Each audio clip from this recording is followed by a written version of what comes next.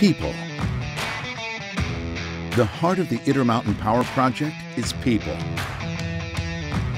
Without them, one of the largest power plants in the United States would stop cold.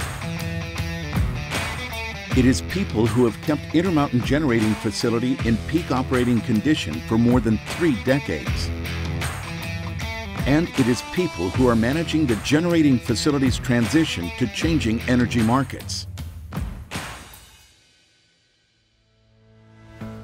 Ensuring the safety of the generating station's employees is the Intermountain Power Project's top priority. It's also a task that involves every single employee. In 2014, a behavior-based safety program known as VOLTS, Valuing Our Lives Through Safety, was launched. The program trains and deploys observers throughout the facility to identify employee behaviors that need correcting and works with employees and supervisors to resolve them. A central safety committee is also used to evaluate employee suggestions for equipment and physical facilities that will improve safety. 100% of generating facility employees have been trained as VOLTS observers. Several hundred observations are recorded each month by VOLTS observers. Additionally, the Central Safety Committee implemented 31 improvements based on employee suggestions during the fiscal year. The effectiveness of the VOLTS program and the Central Safety Committee is evident in the generating facility's safety statistics. At the end of fiscal 2017, the facility logged 462 days since the last lost time incident or accident, an OSHA lost time incident rate of 0. The station's OSHA recordable incident rate was only 1.88 cases per 200,000 hours worked. These employees operate and maintain a facility that is capable of generating enough electricity for 1.5 million homes. Located in Millard County, Utah, the Intermountain Generating Facility is comprised of 2 900-megawatt coal-fueled generators linked to the Western power grid by a pair of project-owned transmission systems. In fiscal 2017, changes in Western power markets caused the lowest electricity generation in project history, even as the Intermountain Generating Facility achieved excellent levels of availability and reliability. Net generation was 8,143 gigawatt hours. Despite the record low generation, efficiency actually increased slightly over the previous year. Net facility heat rate was 9,716 BTUs per kilowatt hour, an improvement over 2016's 9,767 BTUs per kilowatt hour. Decreased electricity generation creates challenges for operation and maintenance at large power plants. Generating units that previously ran at steady baseload rates are increasingly called upon to cycle between various output levels. This accelerates wear on some components of the generating station, presenting challenges for availability and reliability. Despite these challenges in fiscal 2017, Intermountain Generating Facility posted solid results. Equivalent availability was 90.9%, and the equivalent forced outage rate of 1.05% was the 15th best performance in the project's history. 6 unit shutdowns occurred during the fiscal year, 4 of which were unplanned. This is the lowest annual number in project history. The forced outage rate of 0.02% was the best performance in project history.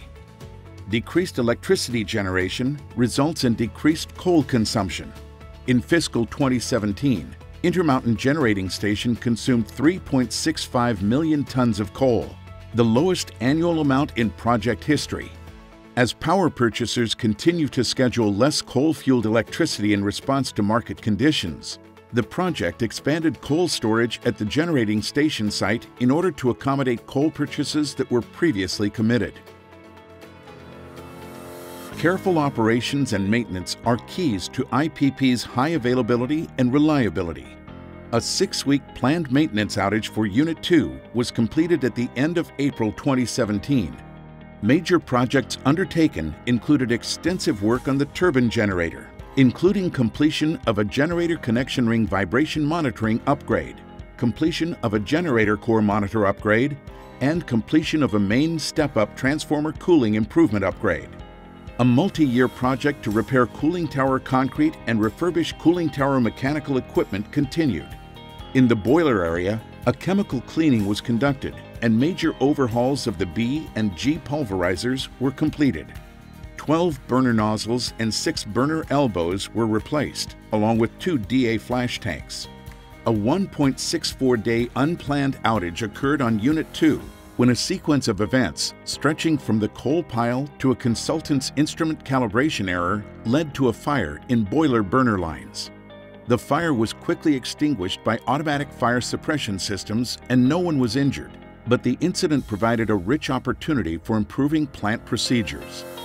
An example of innovative planning took place during the Unit 2 maintenance outage, when a helicopter was used to lift scaffolding and supplies for repair of fiberglass on the main stack. The helicopter expense was $2,000 per hour, and it was used for 4 hours one day to lift the materials and tools up to the job. 4 more hours were required to bring materials and tools down when the work was completed 2 months later. Without the helicopter, the estimated time to move the material was 2 weeks up and 2 weeks down. 10 workers on the job for 4 weeks would have incurred much higher costs and exposed personnel to greater safety risks. One of IPP's most remarkable operating accomplishments continued in 2017, as no boiler tube leaks were experienced during the fiscal year. Boiler tube leaks, which are common at large coal-fueled power plants, are an unusual event at Intermountain because of the project's aggressive boiler tube failure reduction program.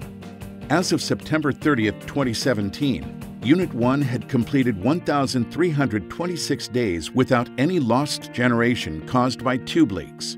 Unit 2 had completed 2,212 days, more than 6 years of operation with no lost time caused by tube leaks. Intermountain Generating Facility has had only 1 tube leak since September 2011. Skill, creativity, dedication, and pride from Intermountain's experienced workforce is the wellspring of IPP's success. As the project enters its 4th decade of efficient and reliable operations, these are the people who will continue working safely to keep the electricity flowing.